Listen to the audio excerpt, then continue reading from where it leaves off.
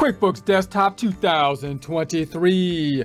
Bank feeds, purchase inventory, periodic and perpetual systems.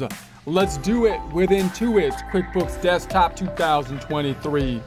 Support accounting instruction by clicking the link below, giving you a free month membership to all of the content on our website, broken out by category, further broken out by course. Each course then organized in a logical, reasonable fashion, making it much more easy to find what you need than can be done on a YouTube page. We also include added resources such as Excel practice problems, PDF files, and more, like QuickBooks backup files when applicable. So once again, click the link below for a free month membership to our website and all the content on it. Here we are in QuickBooks Desktop, bank feed practice file. We started up in a prior presentation going through the setup process we do every time. Note that the home page isn't maximized, and I've changed the settings to do that by going to the edit drop-down, preferences, and then in the desktop view, I changed it from multiple windows to one window, and we're gonna then close that back out so I can toggle between the windows with the open windows on the left. Reports drop down, company and financial, profit and loss standard. Let's change the range. I'm going to go from 010122 to 123122, and then customize the report to go to the fonts and numbers, changing the font up to 14. Okay, yes, and okay. Reports drop down again, company and financial, this time the balance sheet. I'm going to go to the customizing to change the range from 010122 to 123122, and then fonts and numbers, changing the fonts to also 14. Okay, yes, and okay. Opening up the bank feeds now. Banking drop down, bank feeds. We got the bank feed center only there if you have bank feeds set up, which we do, which we did in a prior presentation. So I'm going to go into the unrecognized area here. Now we're thinking about inventory purchases. Just a quick recap on the complexities of inventory. If I go back to the home page, noting that our goal is to try to automate as much as possible. Inventory typically throws an accrual wrench into the system, messing up both the vendor side outflows of cash ultimately for the purchase of inventory, and the customer or revenue side, the inflow of cash for the sale of the inventory. So typically there's three ways that we can kind of deal with inventory that you might want to be considering. Last time we entered a transaction for the first and easiest way, which would be, I'm not even going to deviate from the cash-based system. I'm just going to record a transaction as it clears the bank when I purchase the inventory using a check type of form, but rather with the bank feeds, and just record it straight to cost of goods sold, not recording that at inventory, not then having to decrease inventory when I make a sale. And then when I do make a sale, I can just record the deposit of income, or possibly have the invoice and the sales receipt on the sales side of things. Our major focus right now being on the purchase side of things, however. That would just work though if you don't have a lot of inventory, and if you're doing like a just-in-time, or you're purchasing inventory specifically for a particular client, for example. The other methods, if you have more substantial inventory tracking needs, are going to be a periodic inventory system or perpetual inventory system. A periodic inventory system being one where you can track the inventory outside of the system. So we'll enter a transaction related to that. With regards to bank feeds then, you might still be able to kind of automate the system on the purchasing side of things, because when you purchase the inventory, you might just say, I'm going to save that vendor, use in essence a check type form as it clears the bank, and the purchase is going to go straight in to an account called inventory. What it wouldn't be doing if you're using this kind of periodic type of system is then tracking the inventory items in a subledger, breaking out the inventory items, because instead of doing that within QuickBooks, you're doing that outside in other software, possibly simply Excel or Google Sheets. And then periodically, you're gonna have to use your outside calculations using the cost of goods sold calculation, beginning inventory plus purchases minus ending inventory, which you would count to see the cost of goods sold, and then do an adjusting entry periodically at the end of the night, at the end of the week, at the end of the month, for example. So that's the second method that we'll test out. And then the third method is the full inventory tracking method within QuickBooks, a perpetual inventory system, which is going to be more complex with regards to the bank feeds, because now you're going to have to set up items, tracking the items when you make the purchase of the inventory, which you could still do with a check form or a bill form, because either of these forms still have an items area, which is what you need, as opposed to just entering an expense or an account. However, the bank feeds are going to have some complexity to track the items. And then when you sell the stuff, you can't just enter a deposit form, because you're going to need to enter an invoice and a sales receipt in order to track the items perpetually within the system. So let's first think about that first method. We're tracking inventory outside in terms of a subledger, and then we're just going to record the purchases of inventory to an increase in inventory, which we'll have the account inventory. So I'm going to say, all right, I'm going to just pick one of these items. I'm going to say, let's just use this one. I'm going to pretend that this one is a purchase of inventory. So I'm going to type in, maybe I had this vendor before, but I'm going to say Primeric. This time I'm going to say 01 to make it a little bit different of a vendor. So I'm going to add the vendor.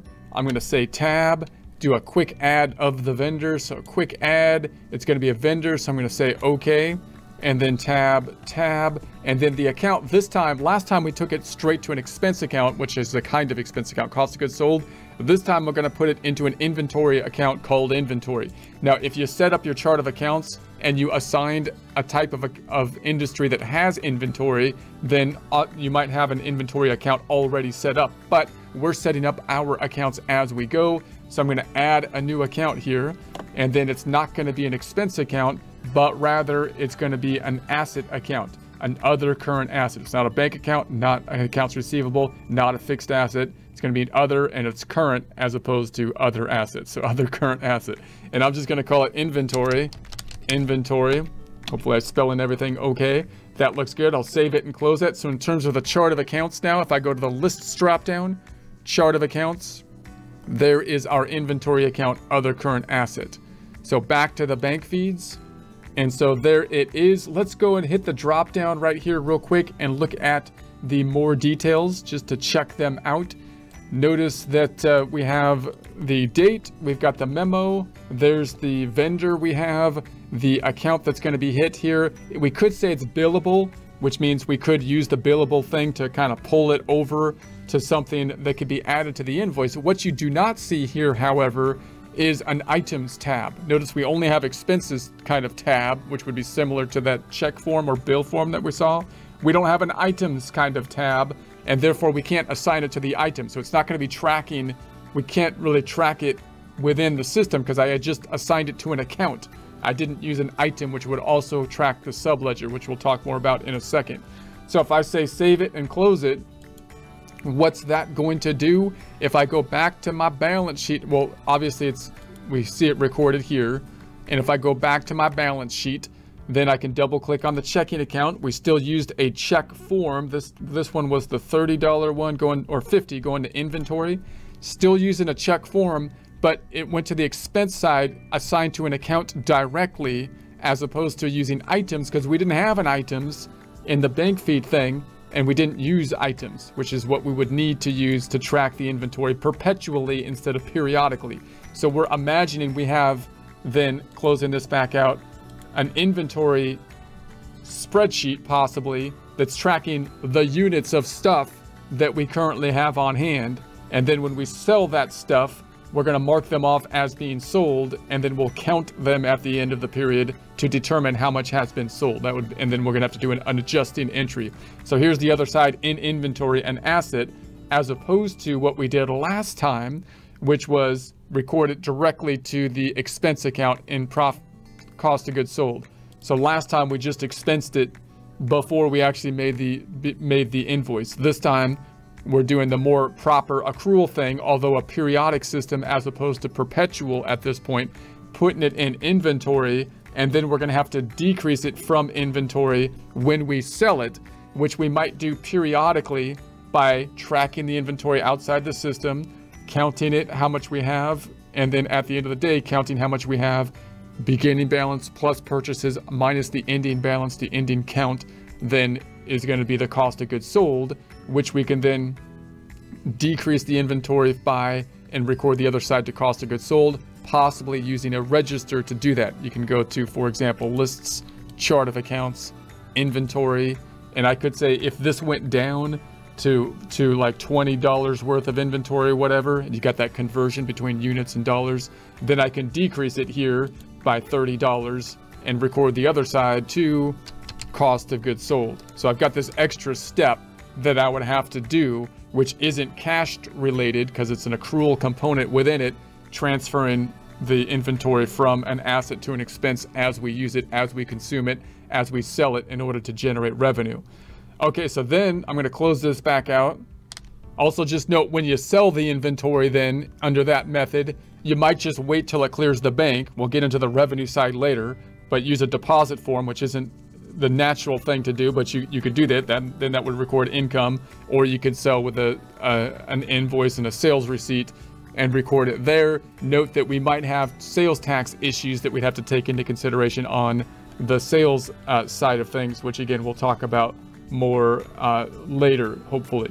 So now let's imagine we're going to do a perpetual inventory system. We know it's on because we got this line up top. We turned that on by going to the edit preferences, and we went to the inventory items, company preferences, turned that check mark on, giving us that indication that it is on with this item up top.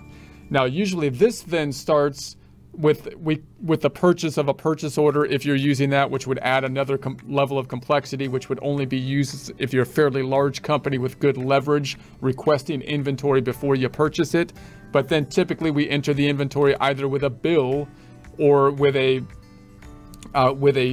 check form. So the check form would still be close to the bank feeds, but remember, we can't really use the bank feeds over here to record the inventory because I need to track it with items. And as we saw before, if I go into like this one, we don't have anything to track the items.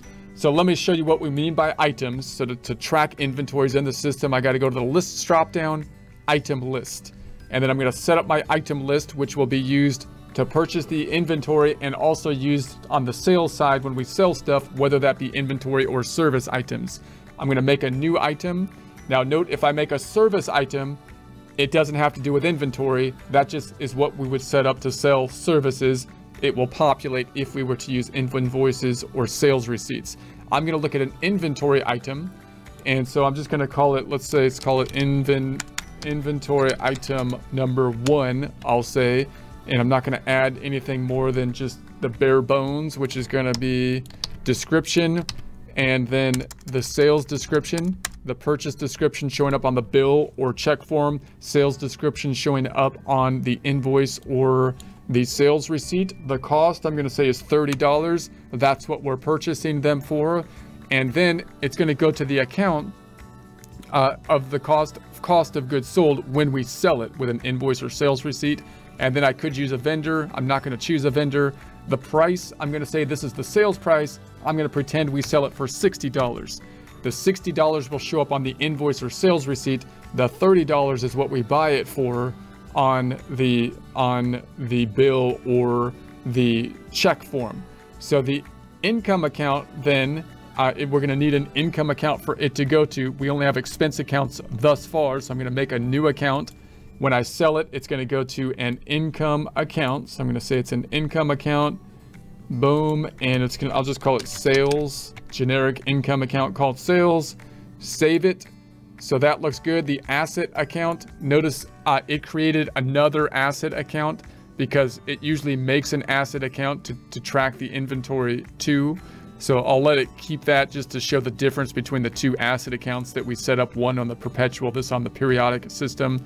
And there's nothing on hand. You've got the reorder point as well.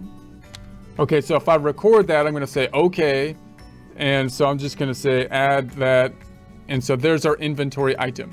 Now, if I go to the home page, that inventory item can be used on the sales side and the purchase side. So on the purchase side of things, we use a bill or a check form. If I was to use a check form, which is similar to the form used when you have a decrease, it's the form that is created by the bank feeds. I would now go to the items, and then I'd have the inventory item here, which would then populate. But I can't really do that if I close this back out on the bank feeds, because if I wait till it clears the bank and I look at that item here, it doesn't give me, it only gives me like the expense side. It doesn't give me an items thing. So I can't really do it that way. So what I would have to do then, if I was tracking perpetually, is either enter a bill first or a check form first, and then use the bank feeds to match to it. So for example, let's imagine I had a purchase order that we sent out maybe, and then let's just enter the purchase order just for the fun of it. We'll say this is going to go to Primerica, we said Primerica 01, I'll say, and then it's going to be on the date of, let's make it 01/02/22, and then I'm going to make the item down here, which is going to be the only item we have, and it's going to be for $30. And then I'll say that I'm going to purchase this for a particular customer. Let's make up a customer number 1 tab. I'm going to set up the customer. And so that's who we're purchasing it for. Now, a purchase order is just a request for inventory. You might not do this step. You might go directly to the bill or the check form. This is an informational form, internal form, doesn't have any impact, in other words, on the financial statements. We would be requesting from the vendor, which is Primerica in this case, we're imagining, for this number or this quantity of inventory items, which would be inventory item number 1. Once we receive them, we would imagine we get them. If we bought guitars, we'd get a box of guitars with the bill in it, we're imagining. So I can save and close this, and then you would see, like, if I went to like the vendor center, I could see this vendor that we had right there, and I could see the purchase order. I can also go to transactions, and I can track the purchase orders that are outstanding this way as well. So then if I received it with a bill in it, I might enter the bill, or I could pay it off directly with a check. So this is how the bank feeds fit in now. You're going to say, okay, where do the bank feeds fit in? Could I wait till this clears the bank? Well, I can't really connect the bank feed to the purchase order. So, and I have to enter a bill or a check so that I have that item field. So let's start with a bill, just to imagine a bill. So if I enter a bill and I go bill to Primerica, it connects to the purchase order. So the system is saying, hey, we got a purchase order. So I'm going to say, yes, let's connect the purchase order. So now this is Primerica. It looks like a check, but this is a bill form now. And so the amount down here, notice it's not going to the expense side of inventory, but rather to the item. The item will tell it to do the transaction, which will still go to an increase in inventory asset account because the item is telling it to do so. But if I use just the expense account, it won't then track the subledger. We also assigned it to a customer and made it billable, which is a nice tool because then it allows us to see that we bought it for a particular customer, turn around and then create the invoice from that. So if I say save and close, let's see this transaction. If I go to the balance sheet, now we've got the inventory asset account, which is a little bit, if I go into that, there's the bill. The bill doesn't have anything to do with cash, so I can't really make that with the bank feeds. The other side went into accounts payable account, which is an accrual account, and there is our bill. Closing this out, and then we also note that the inventory now is going to be tracked in a subledger, reports drop down, and then we can go to the inventory valuation summary. Let's make this as of 12/31/22, customize the report, fonts and numbers, I'll bring it up to 14 so we could see it a little better.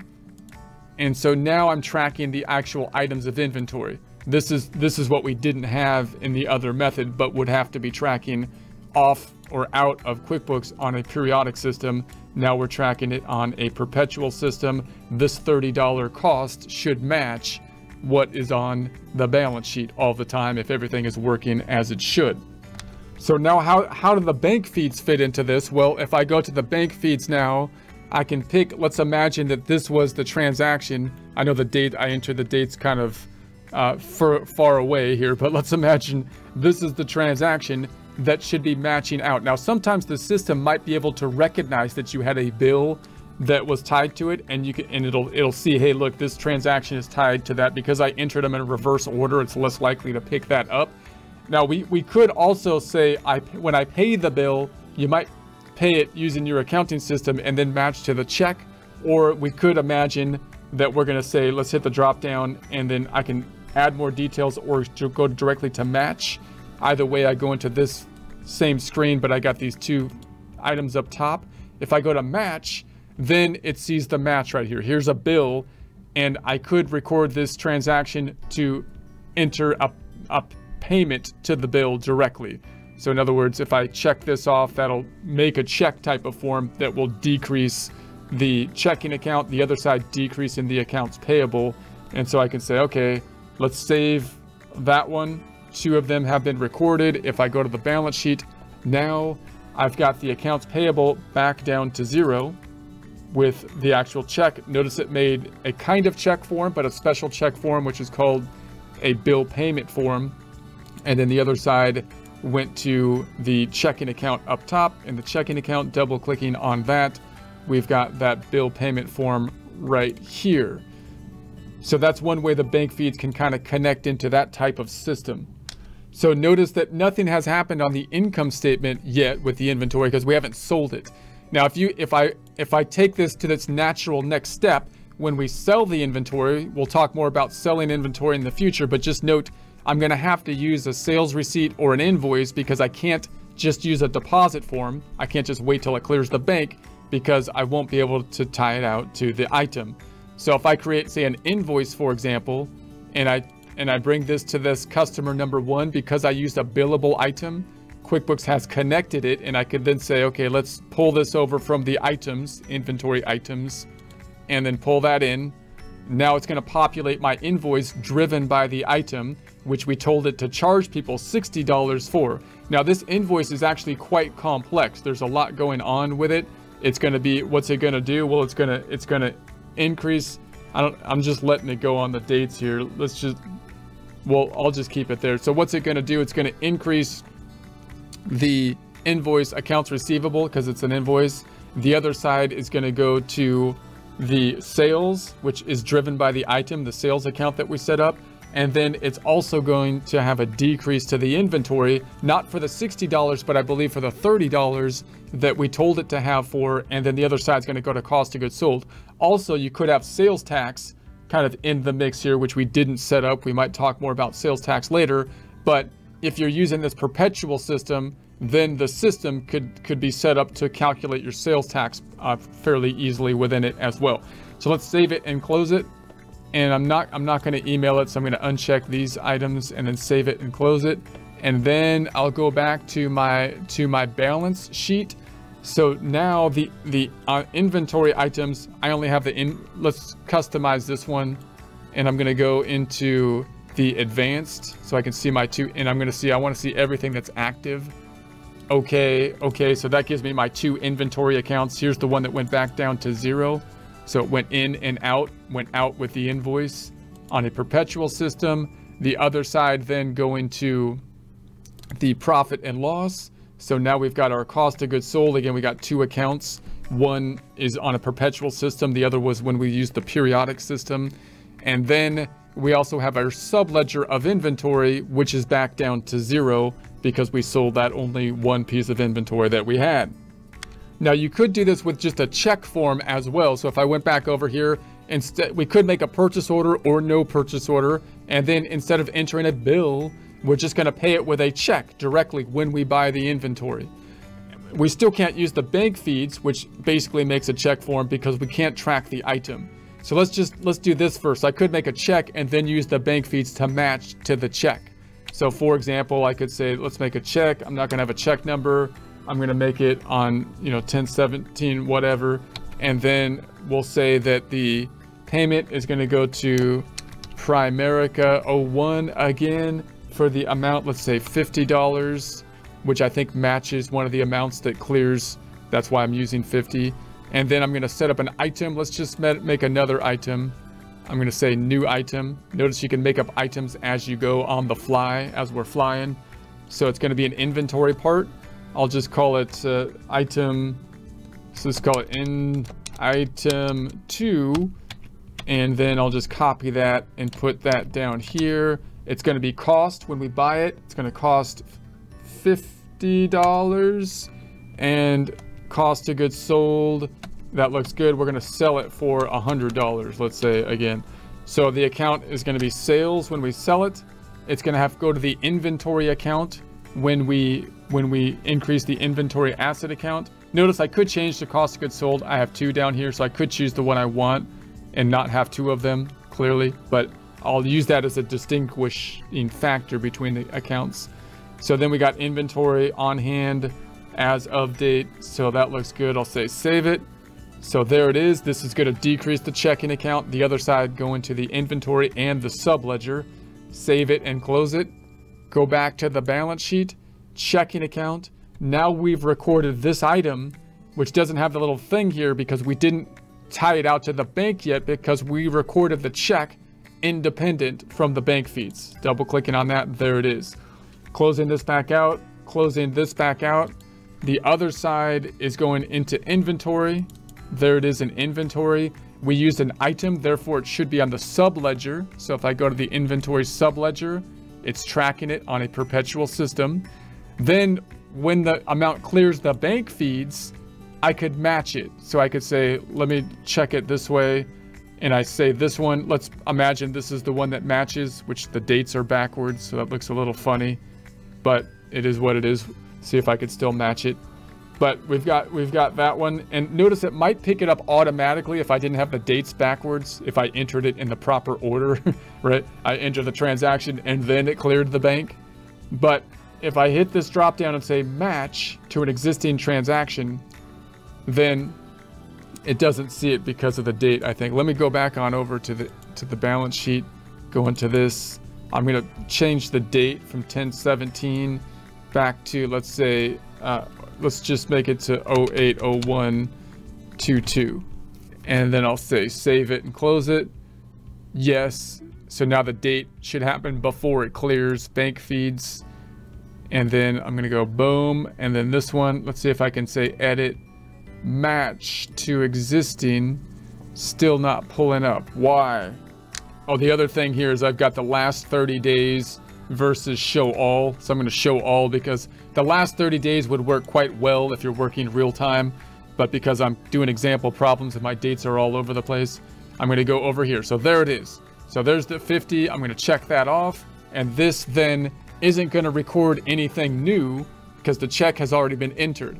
All this is doing is saying, yes, bank, I see that I recognize that one cleared the bank. I already entered it into our system, which is good because it's a matching tool that will help us with our bank reconciliations possibly. And so it's still useful, but it's not creating the transaction in this case. So if I close that out, if I go back to the banking and I double click on the checking account, you can see that now has, I think it was this one, now has the little lightning bolt, meaning we use the bank feeds to match it, not to record it, but it's still kind of tied out for my bank reconciliation purposes. And so I close that out. So those are the couple different ways you can see how inventory will kind of feed into the system. So just a quick recap, when you buy the inventory, you could try to expense it as cost of goods sold at the beginning, stay in a cash-based system, but you can't do that all the time. You might then go to a periodic inventory system, tracking inventory in a separate software or Excel or Google Sheets. And then when you record the purchase in the system, you could still use the bank feeds. But if you increase an inventory account, you're going to have to do a periodic adjustment when you count by counting the inventory. Or you could do the full service inventory, tracking inventory in the system, which means you have to set up your items in order to not just record invoices and sales receipts, but also to record the purchase of the inventory. So you get the subledger that will then be tracked within the QuickBooks system, which complicates the bank feeds and being able to build your system just with the bank feeds, because you're going to have to use forms that might have an accrual component to them, and you're going to have to use the items so that you can track the inventory in the subledger properly on a perpetual system.